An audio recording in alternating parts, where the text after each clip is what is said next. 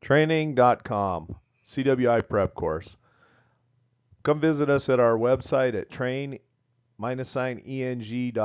pronounced training. This is our CWI prep course. This is as you go through some of these videos, these will be some snippets or samples out of our online training course. If you like what you see here in the sample section, come and visit us and take the course. Our CWI, CWE online Part A video course, $149. It's self-study CWI exam. Everything's an online video course.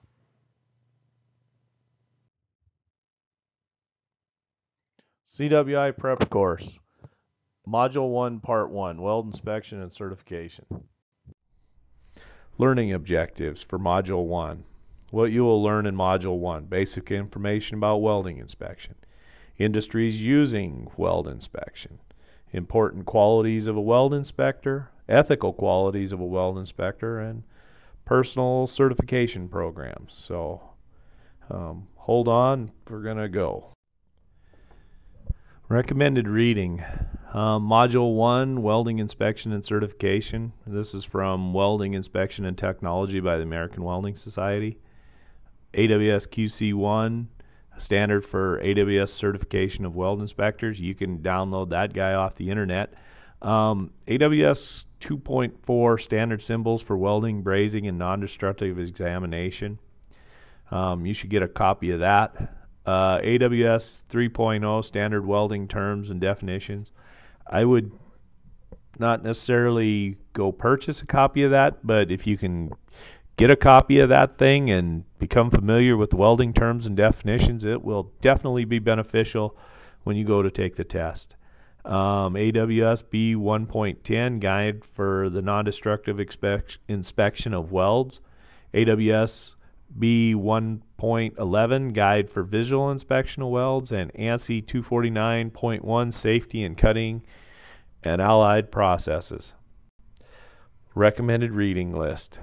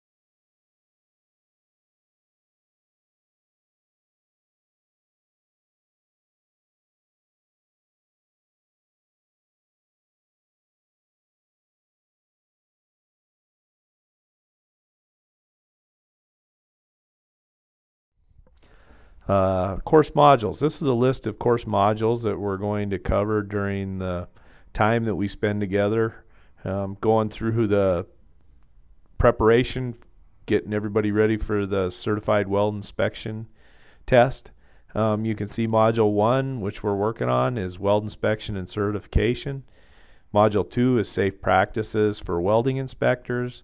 Module 3 is Metal Joining and Cutting Processes. Module 4, Weld Joint Geometry and Weld Symbols.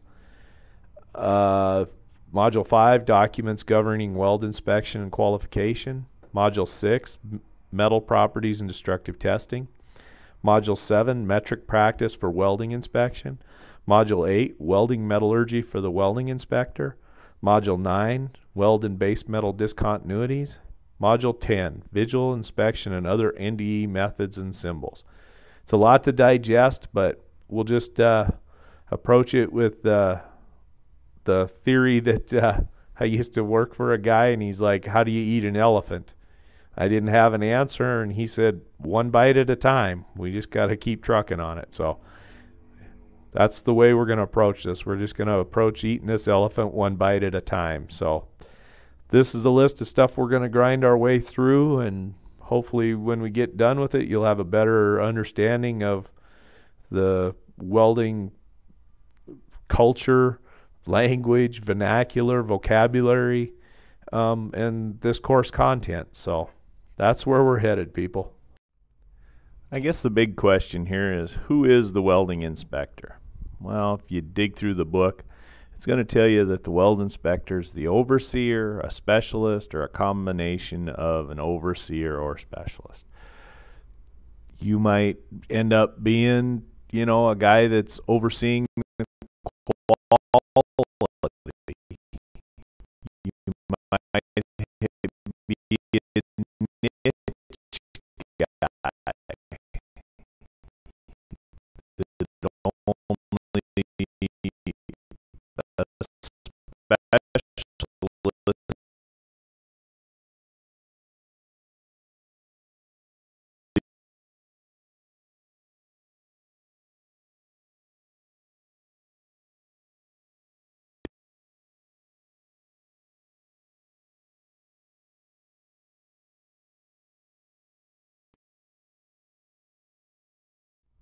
This isn't really part of the book, but it kind of is.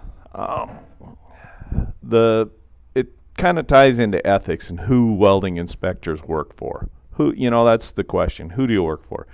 Yeah, you work for your company and you need to get things out the door and make sure the welds are signed off. But really, who do we work for?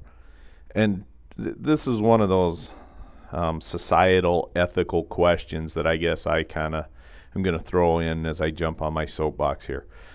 In the United States, and I guess the Western world at large, the welding inspector works for the public. Yeah, you're getting your paycheck from Fred's Welding and Auto and Barbecue of, Lubbock, Texas, or Butte, Montana, or whatever. But who do you work for? You're inspecting bridge parts. You're working for the public. You're going to be driving over that bridge. Your mom's going to be driving over that bridge. Some random person is going to be driving over that bridge. If you look at the third bulleted item here, bridges, power plants, chemical plants, buildings, and nuclear facilities. That's just some of the things that you might be looking at. Ships, airplanes, all kinds of things like that you could be doing inspections on. There can't be shortcuts when it comes to ethics. You're going to, as a welding inspector, you're going to make some calls that are just not popular. You're going to have people mad at you because you had them cut out what they thought was a perfectly wonderful weld, and it didn't meet the standards that you needed it to meet. And it's not you needed it to meet, that contractually, code-wise, specification-wise, that weld or material didn't meet those requirements. So you have to make a call. Your brother might be making that weld, a friend of yours, a guy you went to school with, your cousin. Doesn't matter. Your job, you are ethically tied to doing what's best for the public at large. That's the bottom line. Like I said, any of these things go wrong, bridges, power plants, chemical plants, offshore oil rigs. I mean, there's a million different things that welding inspectors look at every day, and basically they're looking at it for the public at large. You are working for the public. Like I said, you're getting paid by somebody else, but generally you're working for the public. Nuclear power plant, a weld goes wrong, you've got a Chernobyl, and there's an area of the United States or Canada or wherever that is uninhabitable for thousands of years. Fukushima in Japan. And not that that was due to a weld, but I'm just saying. There's a lot of these things that if they go south, it's a very nasty thing. And you are the person that is putting your professional expertise and your name on the line to sign off that, hey, that was good. You're signing off for the public. So just kind of an ethical rant there that I thought I'd throw in. But, this is something when you're out there in the field and you're inspecting welds and doing the Certified Weld Inspector employment thing, these are things you need to keep in mind. So ethics. Ethics are very important to the weld inspector. Important qualities of weld inspectors: professional attitude, fair, consistent, inspection decisions based on fact, good physical condition, Good vision. You know, and I just read through them, but let's go back and hit them. Professional attitude. You need to be professional. When you go out and on a job, you can't be, you know, acting like a,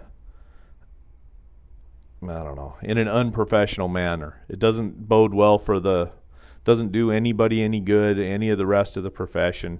You know, you need to be fair too. You can't be calling, you know, this guy's welds one way and another guy's welds a different way. You need to set that strike zone, and you need to set it fairly and be consistent about it. Inspection decisions need to be based on facts. You can't be calling in, well, I saw it this one time. If it's not in black and white and it's not based on fact, you shouldn't be making that decision. Good physical condition, well, you're going to have to crawl around or crawl up on things, so it helps if you're in good physical condition. Good vision, of course, you need to see.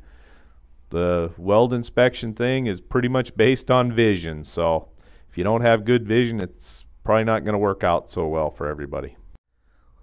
Some more important qualities of weld inspectors. Basic knowledge of welding and welding processes. Well, you're a welding inspector, you should have a pretty good idea of what the welding and welding processes are all about. Doesn't do anybody any good if you have no clue. Basic knowledge of NDE processes. You need to understand the processes that are being used to look at and inspect welds. What's going on here? Can you talk to these people? Can you speak their lingo, or at least kind of fake your way through it? And by fake your way through it, I don't mean fake, but I mean have a remedial knowledge that you can talk to the NDE professionals in a manner that makes sense, and that, you know, you guys can communicate back and forth. The ability to be trained. Not every welding code is the same. Maybe you spend a couple years doing nothing but AWS D1.1 type work. Then you end up going into, you know, aerospace or, you know, sheet metal or something that's completely different. Ability to be trained to be able to shift gears. Safe work habits. Safe for you, safe for everybody. You know, to make sure that, you know, you're on a job site and you don't get somebody killed or somebody doesn't get you killed. Construction is a dangerous place, and there's about 1 million different ways a guy can get hurt or killed on a construction site. Need to be a safe worker. Generate, complete, and maintain relevant job records. That's a huge portion, a huge component of being a weld inspector, is writing, completing, and maintaining job records. Part of this job is bookkeeping and being able to write in a manner that other people can read and understand. Can't just throw out something that's gibberish in 2 lines and say weld good, some kind of Tarzan language. You need to be able to generate, complete, and maintain relevant job records. And that means, you know, writing. A lot of this job is writing, keeping records, writing reports, turning in reports, answering questions in a written form, you know, expounding on what your thoughts are, what things that you are trying to explain to others. You know, all this ties together. So you need to be able to communicate, and you need to be able to, you know, generate, complete, and maintain relevant job records and documents. What does a CWI need to know? Must fully understand and be able to interpret weld drawings, understand and interpret welding and non-destructive testing symbols. Be familiar with the principles of the most commonly used welding processes. Possess a working familiarity with codes that are customarily used in relation to commercial and nuclear facilities, and be able to evaluate materials and workmanship as functions of those codes. Be capable of evaluating welding procedure specifications, WPSs, the supporting procedure qualification records, PQRs, as well as welder performance qualifications in relation to their applications. Possess a working knowledge of the basic characteristics of the more commonly used ferrous metals, their shapes, identification, as well as the codes and standards that govern their quality.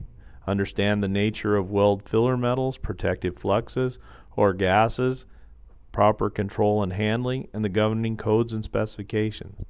Possess a working familiarity with the scope and limitations of the most commonly used methods of weldment testing. Pretty much throws it all out there. You got to have a pretty good solid body of knowledge to be a CWI. That's a lot of information. But most people going into this have a pretty good body of knowledge in their possession, so just need to put it all together, take the test, and go. But this is what you need to know. This is what the job is. CASH. This is an acronym that's thrown out in one of the figures in the Weld Inspection Technology book. Knowledge, attitude of a professional, skills, habits, and safe and good work ethic. Knowledge. You're going to need knowledge of drawings and specifications. You're going to need to be able to dig through drawings. A lot of times you'll be called upon to make a decision on a drawing you've just looked at 3 minutes ago. Or somebody's going to bring you a question on a specification. You're going to need to be able to dig through a specification and find an answer. Knowledge of welding processes. Somebody's going to ask you something about a filler material or something like that, or a process. Can we do this? Heat inputs, whatever. So you need knowledge. You need a good, strong base knowledge of welding processes and procedures. Knowledge of testing methods. Things like tensils, Sharpies, NDE, those kinds of pieces of knowledge are great to have as a weld inspector. Attitude of a professional. You need to be professional. You need to show that your professionalism. You're the referee. You can't be out there acting in less than a professional manner. You need to be the referee. You need to show professionalism. You need to show that, hey, I'm here to do a job in a professional manner. I work for the public. Let's get this done and move on. But it needs to be in a professional manner. Ethical, fair, consistent, everything from facts. You can't be willy-nilly or just picking one side because you used to work for this company, or picking the other side because you used to work for the other company and you hate them and they're going to pay. It needs to be professional. It needs to be fair. Skills. You need to bring some skills to the table. Training in engineering and metallurgy, inspection experience, welding experience. You need to bring a skill set to the table. This stuff is invaluable because you're going to be out there and no two jobs are going to be the same. And a lot of times you're going to have to help solve a problem. The welding universe is chocked full of problems, things that can go wrong, and a lot of times you will be part of the solution. You might not be the part of the solution every time, but if you bring a lot of training and inspection experience and welding experience to the table, it's beneficial to all parties involved. Habits, safe and good work ethic. That's construction. You don't want somebody else not to be able to go at home at night, and I'm pretty sure you want to go home at night after the job's done. So, safe and good work ethic. Good work ethic. If you tell somebody you're going to be somewhere, you do it. If you tell them you're going to write a report in a certain manner, you do it. Show up on time. All these things are part of good work ethic. And most people have a pretty good work ethic. But anyways, this is CASH. This is what you are expected to bring to the table as a welding inspector, a certified weld inspector. Inspectors. I snagged this out of an Army technical manual because I liked the verbiage on this and the way it was written. They've put the Army and Navy, they buy a lot of things that are welded and they weld with a lot of things. So they've been doing a lot of this material joining stuff for 100 years. So they've got a pretty clear-cut definition of inspectors and what an inspector needs to do. So I took this. The inspector must uphold all quality criteria as defined in applicable specifications, codes, standards, and contract documents. The weld inspector must judge whether the weldments inspected conform in all respects to the specifications. The inspector must know the limitations of the testing methods, the material, and the welding process.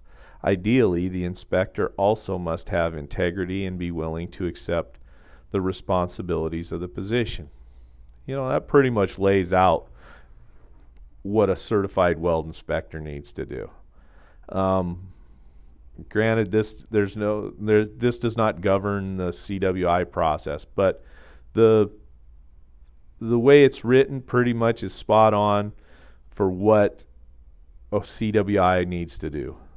You know, be willing to accept the responsibilities of the position. Sometimes you're not going to be popular. Sometimes you're going to have to make a decision that makes a lot of people mad, and they're going to scream bloody murder, and they're going to have to grind off paint. It's going to cost them money, but you need to do it because it's the right thing to do. You are the guy that works for the public. It's an ethics thing. It's a professionalism thing. Sometimes doing the right thing is the thing that hurts the most. So this is something we need to keep in mind as CWI. Inspection responsibilities. Responsibilities associated with being a certified weld inspector are broad in scope, independent in nature, and detailed in application. A certified welding inspector needs a comprehensive knowledge of the commonly used visual inspection processes to verify that appropriate material and workmanship standards are applied to the work. Okay, what's this mean? Responsibilities associated with being a weld inspector are broad in scope. This is all over the board. You can sometimes do material inspections, weld inspections. I mean, there's innumerable things where you could get called out to do. Independent in nature. You're out there on your own. You need to make an independent call. Gets back to ethics, professional knowledge, professionalism, independent in nature, and detailed in application. Detailed in application means you've got to be able to read through some pretty convoluted documents, contracts, specifications, whatever leads you down the path for acceptance criteria. They're pretty detailed documents. And then you get to our second bulleted item. You need a comprehensive knowledge of, visual inspection processes to verify appropriate material and workmanship standards are applied to the work. Pretty self-explanatory. These are all the things that you need to bring to the table as a weld inspector. So, things to keep in mind. Responsibilities, continued. Must fully understand and be able to interpret weldment drawings, understand and interpret welding and non-destructive testing symbols. He shall be familiar with the principles and applicability of several most commonly used welding processes. He shall possess a working familiarity with codes that are customarily used in relation to various industries, and to be able to evaluate materials and workmanship as function of those codes. We keep hitting this over and over, and we've seen it on multiple slides, but welding processes, codes, standards, be able to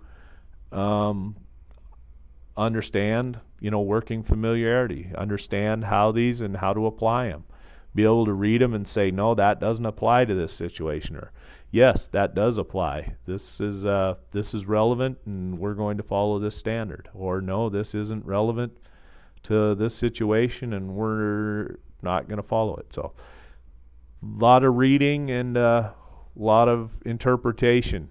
Welding and non-destructive testing symbols, another huge one. You'll be asked all the time, what is this welding symbol? What does this NDE symbol stand for? What are we doing here? So, more responsibilities. This whole welding inspector thing is just chock full of responsibilities. Be capable of evaluating welding procedures and welder performance qualifications in relation to their applications. He shall possess a working knowledge of the basic characteristics of the more commonly used ferrous metal construction shapes and their identification, and the codes or standards that govern their quality. He shall understand the nature of weld filler metals, protective fluxes or gases, proper control and handling, and the governing codes and specifications. He shall possess a working familiarity with the scope and limitations of the most commonly used methods of weldment testing. Once again, these are pretty self-explanatory, but if you're going to be a welding inspector, you should have a pretty good understanding of welding and what's going on. So this just lays it out what your responsibilities will be and some things that you should know before you have the job or take these responsibilities. Industries using weld inspection. You start looking at the amount of things that are welded in our society. Everything's welded. Not everything, but a lot of things are welded. Huge amounts of things are welded. Construction. Think of bridges, skyscrapers, buildings. All kinds of things are welded and need weld inspection. Pipelines, sewer lines, whatever. Food processing plants. Aerospace, lots of welding going on there. You know, planes, I'm not intimately familiar with what gets welded in aerospace, but there's a lot of things that get welded in aerospace. Power generation, you know, power plants. Everything in a power plant is welded. There's thousands of welds in every power plant. You know, from pressure vessels to steam lines to condensate lines to the structural components, all kinds of welds there. Nuclear power plants have thousands and thousands of welds there too. Ultra critical welds. Pressure vessels, welded. Chemical industry, welded. Transportation, bridges, railroad cars, lots of things in transportation are welded. Military, boats. Think of an aircraft carrier, a nuclear submarine. How many thousands of welds are done on one of those particular applications? Thousands and thousands of welds. So these are all places where weld inspection, you can come across weld inspection. So, and you can see there isn't a thing on this list that isn't very, very important or that somebody's lives aren't on the line. I used to work in a foundry and we did a lot of stuff for military, but I just would tell the welders, hey, this is going on a submarine. And not that they weren't cognizant of it, but I was kind of preaching to the choir type of deal. But you throw out the fact that, hey, what we're doing is very important. It might not seem important, but it's important because this could be the thing that, you know, if this weld fails, for whatever application it is, 200 guys go to their death, or, you know, something goes wrong on a casting for a nuclear situation and it was our fault. You've just created the next Fukushima or Chernobyl. So, you know, these are important things, and the weld inspector is a very important component in making sure that these things are done correctly. These welds are done correctly, and the person that's buying the welded component gets what they asked for, and the public at large gets something that's safe. I don't want to think about a weld every time I'm driving over a bridge in Alabama or Idaho or Iowa or something. I have a base faith in the people that welded it and inspected it, that weld is good, and I'm going to be able to drive my truck across that bridge and not fall into the river. Determination of weld quality. A lot of times this turns into a point of contention on jobs where one party thinks that weld quality should be at this level and another interested party says no, it needs to be at this level. These are handrails. It doesn't need to be inspected to this level of quality. So you need to be able to determine that. You need to be a part of the process. Determination of applicable weld quality according to applicable codes, standards, and contract documents. This all gets back to reading and understanding wiggle words like shall, can, may, or, not, would, should. It's basic English, but you need to be able to determine what's applicable and what's not. What counts here, what's not. What rules are we following for this particular weld, and what are we not? You need to understand and apply various documents to the job. That gets back to being able to read and then put forth your opinions of what needs to be done, for the various documents. Acceptable quality requirements.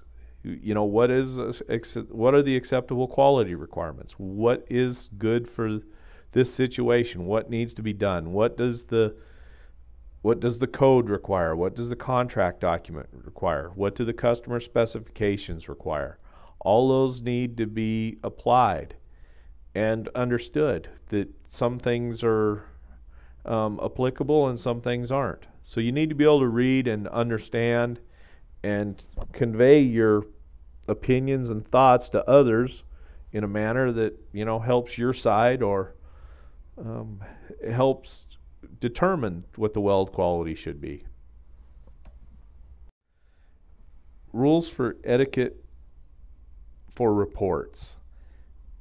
This is a biggie, because a lot of individuals that might be coming out of the craft, the trades, you were a welder, now you're going to be a CWI. You're going to be doing a lot more paperwork than you did before, and you're going to be writing reports. So it needs to be, you kind of got to take it back to 7th or 9th grade English and be able to write in complete sentences, so somebody else can read it. So you can read it 2 years down the road when this thing goes sideways, or you've got to answer questions in court, or somebody wants to know what was going on here. You want to make it as concise and complete as possible. Ink or typewritten reports. Now we've got computers. It's not like we're in 1979 and we're handwriting things. Yeah, you can still write things in ink with hand, but most are on computers nowadays. So you should be writing in complete sentences. Don't be using smiley faces, and instead of spelling out Y-O-U, use U, or little abbreviations that a teenager would use while texting their girlfriend or whatever. Complete sentences. Professionalism. Errors on handwritten portions should be a single line out, initial, and date. This is my opinion, but that was beaten into me when I was in the service 30 years ago, the Navy. Handwritten portions, single line out, initial, date. Write something new.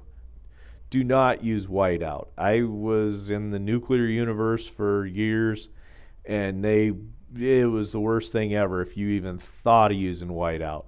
If they even saw a bottle of whiteout, they'd go off the rails. No whiteout. Whiteout doesn't help anybody. Gets back to professionalism. Just nuke it and start over if it gets that bad.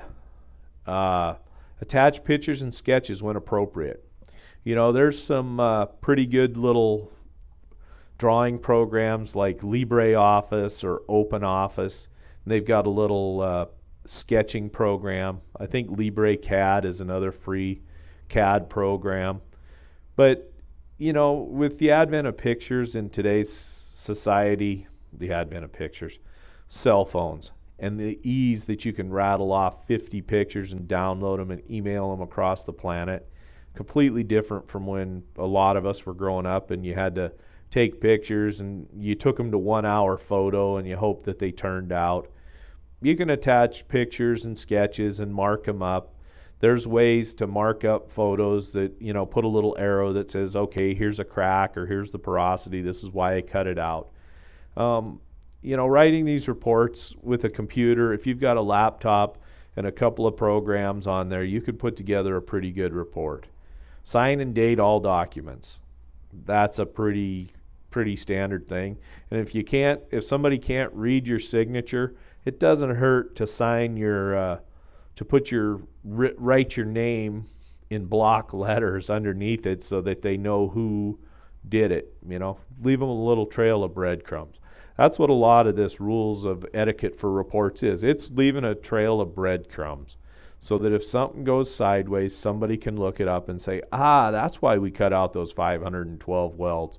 because, oh, and here's all the pictures. They're in the report that the guy wrote, and he clearly showed, that this was weld 23 and there's porosity and cracks all through this thing. That's why we cut it out.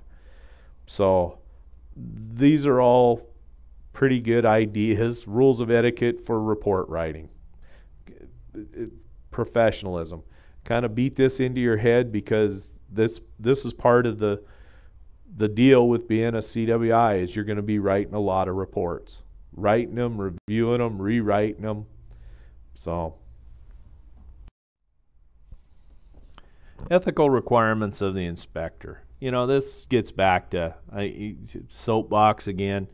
I'm going to step up on the soapbox and kind of rant for a minute about honesty, integrity. And, you look at what's the difference between the United States and Canada or Western Europe and, the developing world. Well, lack of corruption to me is a big one. You look at a lot of these places where they have problems, and they'll have some awful disaster, and it's because the inspector was bought off, or they didn't use the right kind of concrete, or they had bad welds, or whatever. To me, that's what separates us from Western society from the rest of the planet, is honesty, integrity, lack of corruption. And as a weld inspector, you need to be honest. You need to have huge amounts of integrity, and you need to realize that you are responsible to the public. If we look at the slide that lists the industries that use welding inspection, every one of them ties back to the public, the guy living next door to you. Do you want to live next to a power plant where all the weld inspectors were paid off to allow shoddy welds to go in? I don't. I don't want to drive across a bridge that the weld inspection crew didn't have, wasn't extremely honest and didn't have a lot of integrity. I want guys that are honest and have a lot of integrity doing this kind of work. I want guys that aren't afraid to be unpopular. People that aren't afraid to tell, hey, that weld is bad. I don't care if you're my brother or my best friend from high school. You are going to cut that out, and we're going to do it over. Honesty and integrity. Responsibility to the public. And here's another one. If you're making statements to the public, statements should contain facts only. If you're on the evening news, don't go off on a rant about, something that can't be tied to facts. So it's better off to just clam up and say nothing if you don't have anything to say that isn't based on fact. The inspector as a communicator. Cannot emphasize this enough. You're a person that's going to interact with all kinds of different levels of an organization as you do your duties. You need to listen. You need to listen to the engineers, the supervisors, the foremen, the people making the welds, the NDE inspectors, other weld inspectors. There needs to be a continuous loop in the feedback. You're providing feedback, you're providing communication, lines of communication between the front lines and maybe people that don't get out there. And you need to tell the people up the food chain, hey, this is what's going on. Things aren't right out there, and I put a hold on it until things are fixed. But you need to communicate why. This, and this. This needs to be fixed. This is why. You need to be receptive to the opinions of others. There's more than one way to skin a cat. So a lot of times other people have an opinion, and you might not agree with it, but you can listen to it and maybe incorporate some of what they have to say into what you're going to try and get accomplished. You need to establish lines of communication. When you get on the job, you need to establish lines of communication between who you're working for, what you're inspecting, what you're looking at, and who's going to be doing what duties. And then if there's a situation where the the welds need to be cut out or there's a defect, you need to be able to communicate to the appropriate parties, hey, this is what's wrong, here's the non-conformance report, or here's the disposition of this defect, what do we need to do to get it fixed? So as a weld inspector, communications are important, be it written or verbal. So you need to establish the lines of communication and really embrace the role of the inspector as the communicator, because you're going to be in the middle of a lot of things. And if you can communicate effectively, it makes the job go a lot easier. Personnel certification programs. Many programs are available to determine whether an individual has the required experience and knowledge to perform welding inspection effectively. The American Society for Non-Destructive Testing, ASNT, has guidelines for certification of NDT personnel. That's ASNT TC1A. That's the document which describes the recommended procedures for certifying inspectors performing non-destructive testing. ASNT has 3 certification levels, level 1, 2, and 3. Level 1, you're basically an apprentice. You're learning the ropes, and as soon as you get enough hours built up and a body of knowledge, then you can take the test for level 2. Level 2 is you can disposition things, you actually make the call. Level 1 can't make the call. And level 3, he's the guru. He's the guy that writes the procedures, gives everybody their tests. He's the guy. Depending on the amount of experience and education you have, you can get to a level 3. Personnel certification programs continued.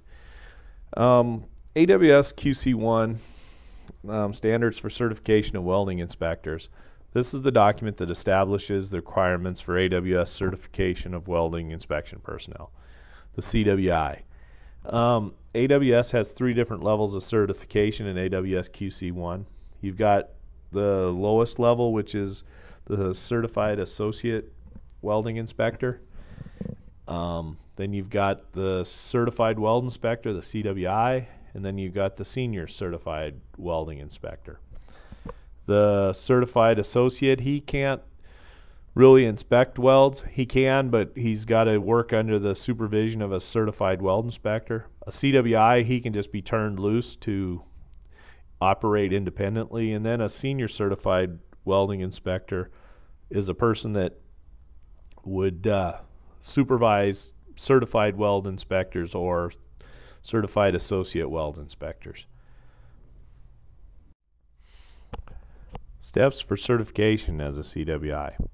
Well, you're going to need documentation of relevant educational and work experience. Document of candidates' years of welding-related experience with a code or a specification.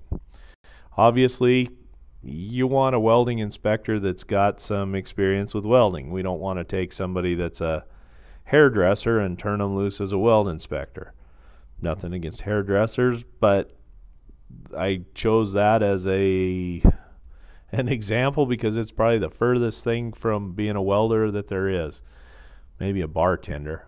I don't know. But anyways, whatever you want to pick, you need some relevant experience in welding industries and with a code or a specification. Just welding on farm equipment at Fred's Bar and Grill and tractor repair in Ottumwa, Iowa is probably not going to get you there.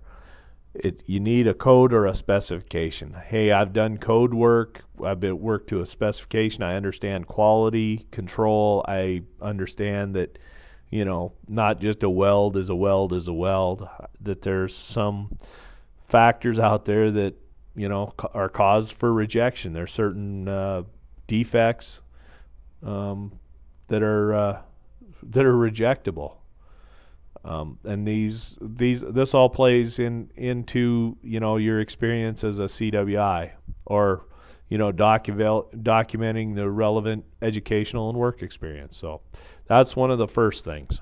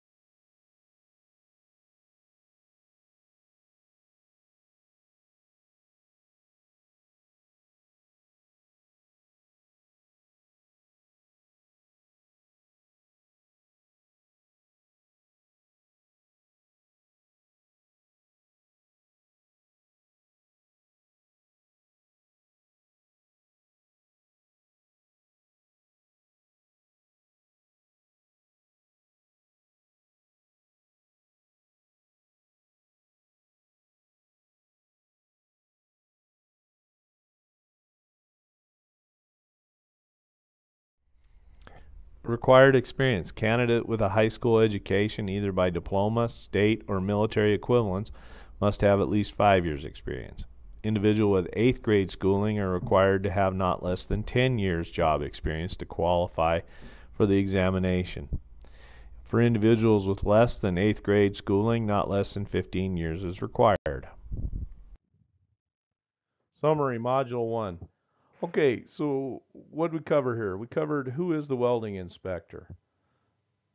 The overseer, it's a specialist in regards to welding subject matter, combination overseer specialist. You know, we talked about the qualities of a welding. Unlike a lot of other programs, we've got it set up so that you can do it a la carte. If you only need to, you know, we've got different parts of the CWI course broken out. So if you don't need to sit through and take safe practices for welding inspectors, or you have some strengths that you know of and you want to streamline the process and only hit the sections where you don't really have a strong background or a great deal of proficiency, our program is set up so you can take some of these parts of the CWI online course a la carte. Pick and choose, put together what you want. Leave the rest, like a Chinese food buffet. We've got one section where it's questions, questions, and more questions. We've got a whole number of CWI self-study question bank, $40. Come on in, take it, take a look, see.